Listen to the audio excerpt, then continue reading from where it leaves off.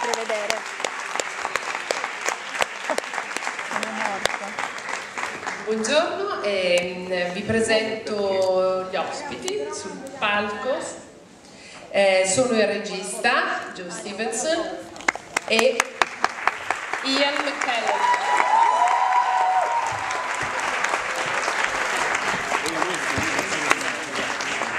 Allora, prima di dare la parola alla platea, c'è già una domanda lì.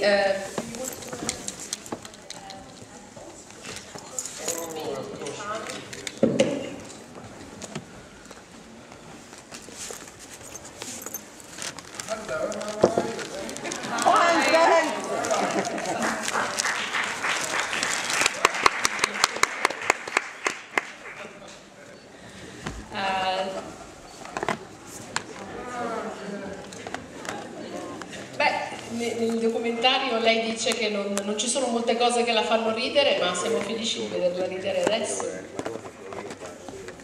Yes, I laugh. There's a lot to laugh at. There's a lot to cry about.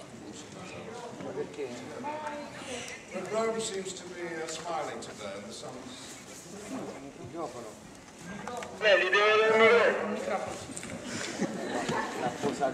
I was saying, can you hear me now? Yes, that there is a lot to cry about in the world, but there's also a lot to smile about. And in Roma today, with the sun out, and it's a holiday, and we're all here for the festival, so everyone's smiling, and I'm smiling too. Ci raccontate un po' di come è avvenuto questo incontro, perché come avete deciso di realizzare questo documentario? Se è stato difficile o facile convincere Ian McKellen a raccontarsi in questo film? Com'è andata? Well, I will just say that I met Joe in London through a good friend of mine with whom he was going to participate in making a film. And then I saw his first feature film, Chicken, which I highly recommend and thought was a remarkable piece of work for a first-time director. And when he said, would I help him make a documentary about myself, against all my better judgment, I agreed, because I thought he was a very good filmmaker, and the film he's made about me is very entertaining. But I don't like talking about myself, so I'm going to let him talk about me. Well, it did come about. I asked Ian after Ian had decided that he wasn't going to write an autobiography, and so basically I just felt that I understood why he wasn't going to write the autobiography, but I felt like his story is an inspiring one, and like Ian said, that there's a lot to cry about in the world at the minute, but his story is an inspiring one, and I know that I've been inspired by it, and I kind of wanted to share that. And so that's kind of my motivation. And he came round to my house with his camera and all the other people, and I just sat there for 2 days.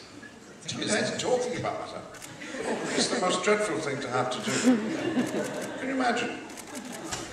Because I don't know about you, but I think I'm the least interesting person in the world. Yes. Well, don't you feel that about yourself? Oh, perhaps not. Yeah. So when someone says, please talk about yourself, please, I get a bit embarrassed, but anyway. That embarrassment is in the film. I like looking at it because I don't think it's me. I think it's somebody else. Playing the part. Playing the part. Very good, yes. Allora, c'è una domanda lì. Have you seen the film? Sì, io l'ho visto. The film is about these people. No. Are they going to see it? Yeah. Io l'ho visto questa mattina e l'ho trovato molto interessante. Non è vero che la sua vita non è interessante, che lei non è interessante, secondo me lo è moltissimo.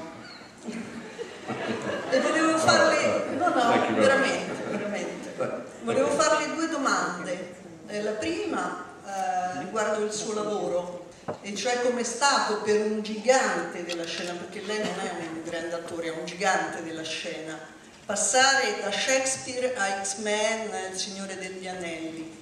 E poi un'altra cosa, proprio che in relazione anche al documentario. Lei nel documentario parla molto anche della sua sessualità e si ricorda come a 49 anni, credo fosse l'88, l'89 o qualcosa del genere, quindi parliamo di una trentina d'anni fa, lei ha dichiarato di essere omosessuale, si è battuto contro l'articolo 28, è andato anche a Downing Street, insomma si è battuto contro le discriminazioni. Adesso noi in questi giorni vediamo che si parla tanto dell'outing di Kevin Spacey, che ci fa pensare anche per il modo e le circostanze in cui questo è avvenuto, che forse poi le cose non sono cambiate tantissimo se uno deve tenerlo nascosto e uscire allo scoperto in questo modo. Però vorrei sapere lei cosa ne pensa. Grazie.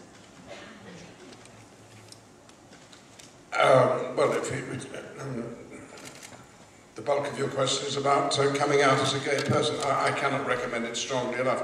I think any gay person who does come out will tell you that that is the best thing that they have ever done in their life, because they stop lying and they tell the truth about themselves. They become altogether a more attractive person, a more confident person, and everything about your life improves, and including, in my case, my acting. I was told by critics and by friends that my acting had improved. Of course it had improved, because I was now a confident person. And I was not hiding anything, and I was able to use my work to tell the truth about human nature rather than using it to disguise. It is not easy to come out for some people. They have problems at home with aged parents who they don't want to upset. What's going wrong here? Everyone's worried that they'll lose their jobs. You know, a politician says, "Oh, nobody will vote for me." A teacher said, "Oh, the kids won't respect me anymore. I work in the office. No, they won't like me anymore because I'm different." Actors, "Oh, I won't get jobs anymore." None of it is true. My career as a film actor took off very shortly after I was honest and came out. So that's my message to other actors who are having a problem. Don't. And in fact, young people don't have a problem.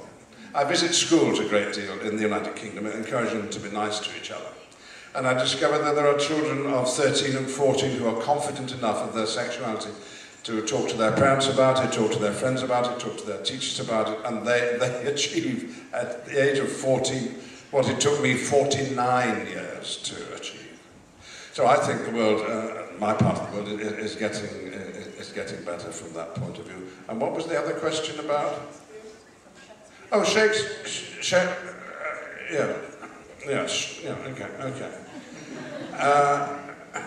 When I started acting, I worked mainly in the theatre. Although I did come to Rome, to Cinecittà, for two screen tests. One to be in Barbarella with Jane Fonda, and she made me eggs and bacon in her little room at Cinecittà. I didn't get that part. And for another part to play a Sicilian bandit. And when they put makeup on me and a pair of tight trousers and boots and guns, and I came in and I swaggered about for the camera. And at the end, the director said, no, Ian was too charmingly English to play the Sicilian bandit. So I never made it early on in cinema. It was only when I played with Judi Dench in the production of Macbeth by William Shakespeare for the Royal Shakespeare Company, when we played that in a very, very small theatre, that I began to think that perhaps acting was not about being able to fill a large auditorium like this, but more to be able to communicate directly with an audience very, very close. Well, there's no audience that gets closer to you than they do in the cinema, because the camera is so intrusive. And so I'd been preparing gradually during my career for the happy day when I might be given a big responsibility in cinema. And that didn't happen until I was 60 years old, you know, so I say to young actors, don't expect your career to take off. No, be ready for the luck when it arrives, and it may not arrive until you're in your middle age. Think about having a career, not about being a star or being rich or famous, but that's nothing to do with the business of acting, really. So it all happened in due time and due course. It happened as it should have happened. And if I had played that Sicilian bandit at Cinecittà when I was 24, probably you would never have heard of me again. I would have been so dreadful.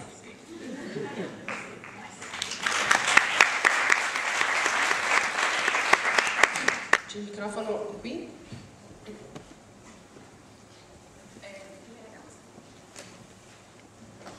Buongiorno, sono Roberto Sapienza per la Corriere. Sir McKellen, volevo chiedere nel documentario, la parte finale. Sir? Ah no.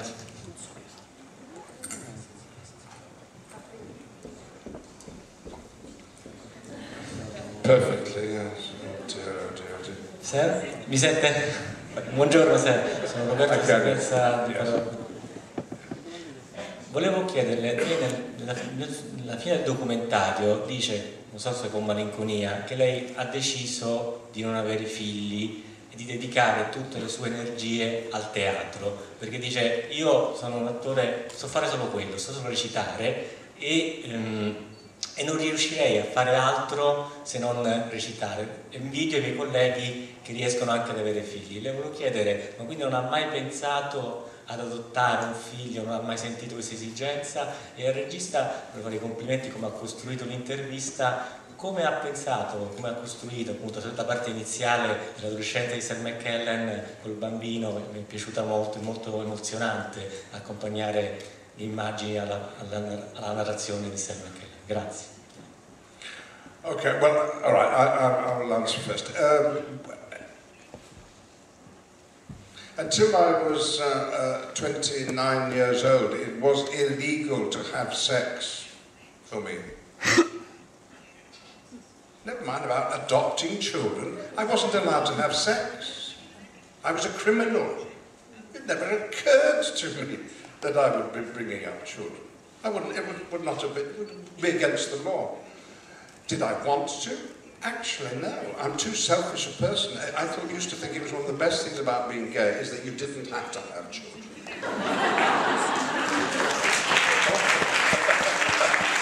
But now, of course, for people who are mature enough in their relationships and when they're self-confident, to pass that on to the next generation, wonderful thing. But far too late for me now, far too late. But I have a great relationship with young people. I have a lot of young fans. A 5-year-old came up to me in the trattoria last night. She was having a meal with her parents, and she wanted to come over to say hello to Gandalf. Well, what could be sweeter or more lovely for me? And I don't have to put her to bed or worry about her education. So I'm very happy with the way things are from that point of view. There was a compliment about how you'd finished the film. I think it was about the earlier part of the film. It was I mean, in terms of the images that we used, there was a lot of going through a lot of photo albums, and it took a long time to get that right, or get what we felt was right. And then in terms of, we show and recreate earlier stories with actors, because it felt like those stories were important to, I suppose, sort of the creation of Mandalay. So I kind of wanted the audience to be able to fall in love with the past and the way that you talk about it. You talk it's very sort of, you love where you came from, the people that brought you up. And I wanted them to be able to sort of go into that world and make a connection as well with young Ian, as well as they are making a connection, hopefully, with Ian of today in the interview. Yeah, and so we kind of wanted to do that, and also as well, there was this idea that it's cinema, and I wanted it to be a piece of cinema. I didn't design this documentary to be for television as such. I wanted it to feel like a piece of cinema, so that also is part of it. I could imagine, I went to see the screening of this in London and found that I was surrounded by old friends, old lovers.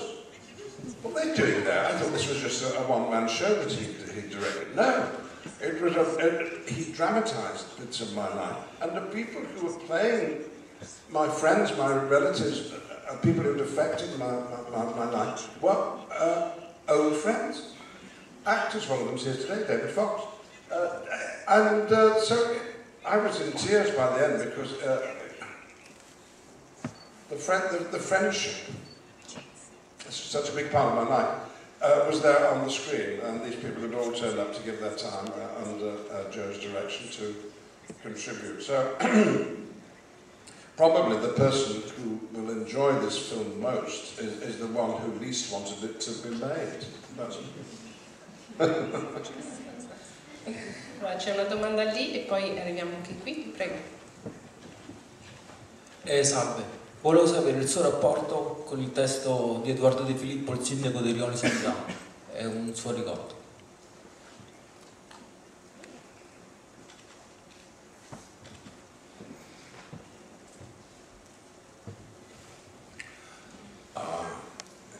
Edoardo De Filippo. Well, he's not strictly Italian, is he? He's Neapolitan. Am I right?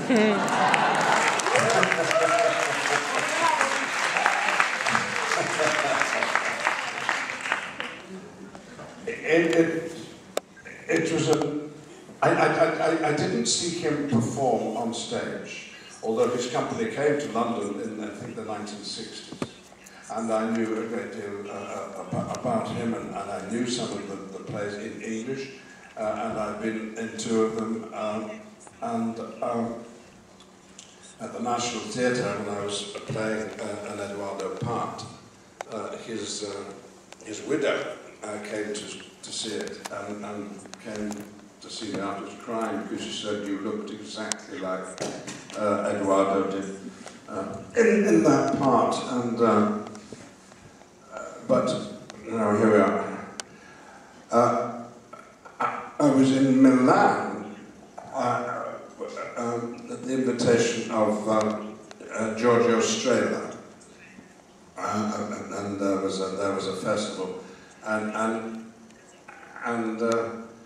for some reason, why am I hearing the Italian translation? I don't need to hear that. Sorry. Giorgio arranged for me to speak some Shakespeare from La Tempesta, the last play that Shakespeare wrote. Our revels now are ended. And I spoke it on the stage in English. Then Giorgio Strehla came up and spoke the same speech in Italian. And then Edoardo De Filippo stood up and spoke it in Neapolitan. So I have worked with Edoardo, and I love the whole idea of making plays for a specific society, for your neighbours, for your fellow citizens, for people you know, people you don't know but who live close by, your friends, and to do that as he did with his family, and with his students, and with a company, is almost ideal. And if I could do nothing else as an actor, I would like to be in that, to have been in that sort of company. So Edoardo, yes, a big part of my heart belongs to Edoardo.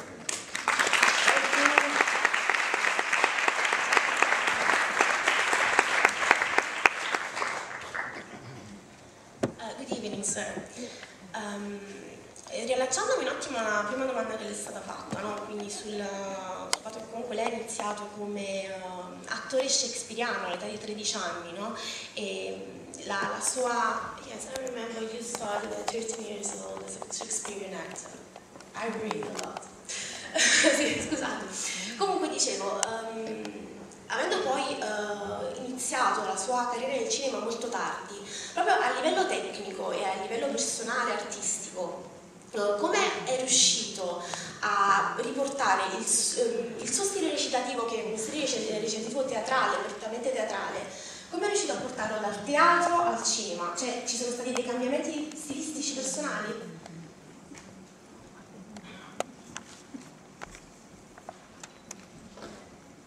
Well, yes and no. if you're acting, you are engaging with the character that you're playing. You're trying to become him and to let him become you. That's an attitude of mind.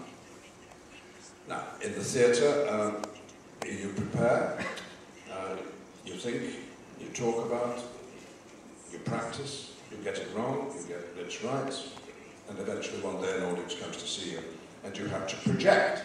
You have to tell the audience what's going on up here, because they're too far away to see. When I worked in that small theatre in Stratford with Macbeth, with Judi Dench, I discovered another sort of attitude, which is that the audience is very close, and the audience is very close in the cinema. There's almost another character. In fact, it's true. Once the early filmmakers discovered that a camera could move, the camera began to move into the film and become a character in the film. That's quite different from what an audience does. An audience sits there as an editor, as a director, choosing what they will take from the performance. In cinema, it's all given to you through the eye of the camera. So the other actors must treat the camera with respect, as a friend, but as a close friend, and not do too much acting. But the attitude of becoming another person is exactly the same. So it's yes and no. The acting I did when I was 13 was at school. Thank goodness for me, the most famous, the greatest Englishman who ever lived was a playwright. An actor, actually, as well.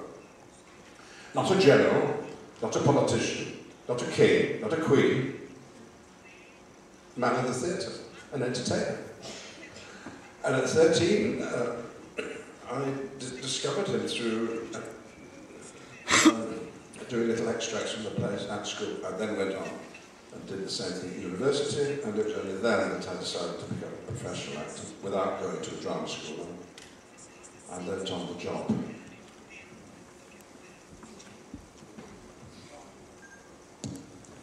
Buonasera, sono qui. Buonasera. Per una pura coincidenza la mia domanda si riallaccia perfettamente alla precedente, quindi il discorso fila dritto. A proposito di personaggi, volevo sapere qual è stato il personaggio da lei più distante, visto che molti attori dicono che il bello del loro mestiere è proprio interpretare qualcuno che non vi somiglia affatto. Se c'è stato un personaggio particolarmente appunto lontano da lei, a quale invece è più affezionato, e se c'è un personaggio che vorrebbe interpretare che non le hanno ancora proposto. Grazie.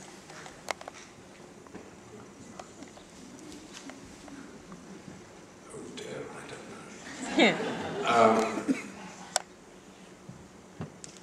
know. My acting keeps changing. I keep working at it. I don't think I've reached the end of the road yet. And I'm lucky to still have some mental and physical strengths that I can carry on. I used to think in the past that acting was all about disguise, putting on wigs, putting on moustaches, wearing odd clothes, limps, funny voices, something different. Well, for one reason or another, and one of the reasons is having come out as a gay man, I think now acting is not about disguise, but is about revelation. And what I'm revealing is that the only truth, the only original thing I've ever had to say in my life, I think, about living, about life, about human nature, is that we are all capable of doing absolutely anything. We're all capable of being a murderer.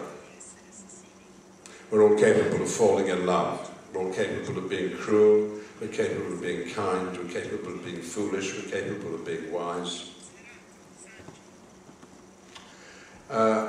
And I know that to be true because I can represent all those different qualities and attributes in the characters that I play. So it doesn't seem to me odd to play King Lear, who thought he was a god, or King Richard II, who thought he was a god and discovered that no, he wasn't, he was a man. it doesn't seem to be odd as a gay man to fall in love with Juliet. I can imagine that. We can all imagine that. All the straight people here can imagine what it's like to be gay, and all the gays can imagine what it's like to be straight. Imagine, imagine. We can all do anything. So that's what I've discovered. And what that has to do with your question, I have no idea. But I just pass that on to you. So I think that's at the heart. That rather than I want to play Napoleon, or I want to play Benito Mussolini or something. I don't know. I never had a list of people I wanted to play, but and just to confirm what I'm saying, I don't stick on beards anymore. This is my own beard. But actually, it belongs to King Lear, a character, one of Shakespeare's greatest plays, and I did the last performance on Saturday. And here I am in Rome. Rome is my treat for having got through King Lear. Prego. Hi, Sir McKellen. I'm so honored to talk to you first. So my question is about your roles, because when I had interviews with actors that are in their 60s, they always complain about the roles they are offered, like they don't want to participate in superhero movies or those modern sci-fi fantasy characters. And it seems to me that you actually enjoy playing those characters, so I would like to know, how do you approach them, and if you have something to complain about. I didn't quite hear all that, but how do I choose what parts to play? Or what parts do I get offered? Well, it's more, if you like to play those modern characters, in sci-fi and fantasy movies, I think about American Man. I like to do different things, basically. So if once I played Gandalf, who is 7,000 years old, all the scripts that came my way were for old men with long beards. And that all came to a climax when I was asked to play God. God is even older than Gandalf. Why would I want to play another wizard? Why would I want to play Dumbledore? Why would I want to play... And I played the wizard, done it. Magneto, I've played Magneto. Why would I want to be in another superhero movie, really? So I on the whole, look for something that I've never done before. And also, more than that, a part that I don't believe I can play. I like that challenge. If the director says, I think you'll be very good at this part, and I say, I don't know how I'm going to do it, I think that's a perfect situation for me. Because that gets my adrenaline running and my ambition running and my dependence on the director running, and that's going to be a good working relationship. So, in cinema I've done all sorts of stuff. I've done silly stuff on television. I've been in long-running soap operas on English TV. On stage I've been in English pantomime, which is singing and dancing and dressing up as a woman at Christmas time for fun. I've been in Shakespeare, I've been in modern plays. I haven't been in a musical yet. So if anyone's got one that they think I could... the trouble is I can't sing. Dopo così tanti anni di carriera, c'è ancora qualcosa di cui ha paura come attore? Qualcosa che la spaventa? I don't know what you're saying, darling. You were talking about singing. You translate, go on. Afraid? No, I'm afraid of nothing.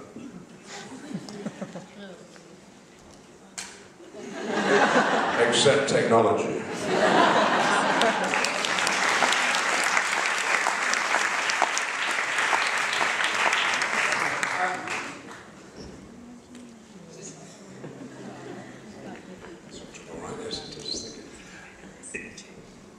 I'm scared of all sorts of things. I'm scared of politicians. I'm scared of soldiers. I'm scared of bullies. I'm scared of stupidity.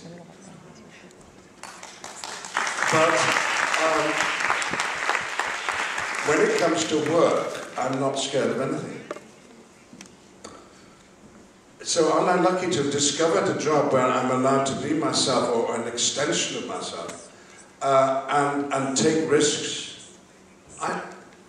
In theatre and in cinema, I do the equivalent of jumping off the top of a building, not knowing what's going to happen. Because in my work, I can fly. I don't mean this may need to. I mean, everything seems to be all right. It's a world in which there are no dangers and no stupidity. And then when you're doing that and feeling like that in the company of other people who are doing the same thing, it's wonderful. There's a line from one of my favourite films that I've made, Gods and Monsters, directed by Bill Condon, about the English film director James Whale. And he has a line in that film which sums up the way I feel about my work. Making movies is the most wonderful thing in the world. Working with friends, entertaining people. And in that endeavour, I'll do anything. I don't care what I'm paid, I don't care where it is, I don't care whether we're going to the top of a mountain or up a fjord, in a plane, in a cellar, I don't mind. Long hours, short hours. None of it matters. It's all, it's more like life than life. So why do I want children?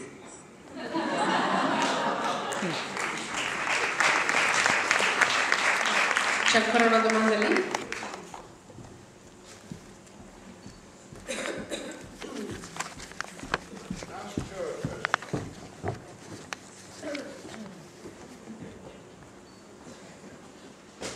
Allora, buongiorno, io avrei un desiderio e una domanda. Il primo desiderio è: vorrei sentirla recitare Tu non puoi passare.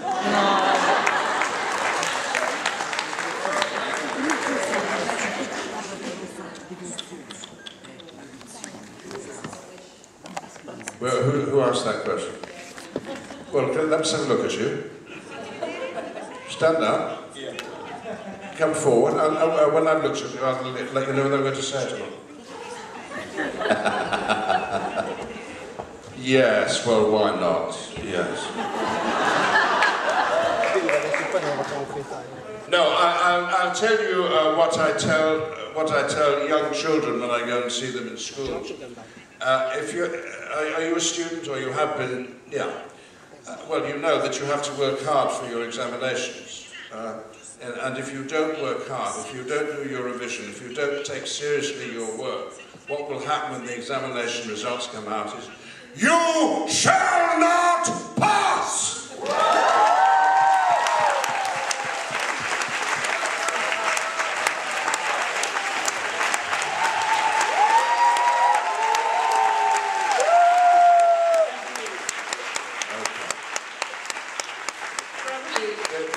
The odd thing about that line is, you know, the films of Lord of the Rings were based on novels by Mr. Tolkien. And if you read the books in English, you'll discover that Gandalf never says that line at all. He says, you cannot pass, not you shall not pass. Slight difference in English.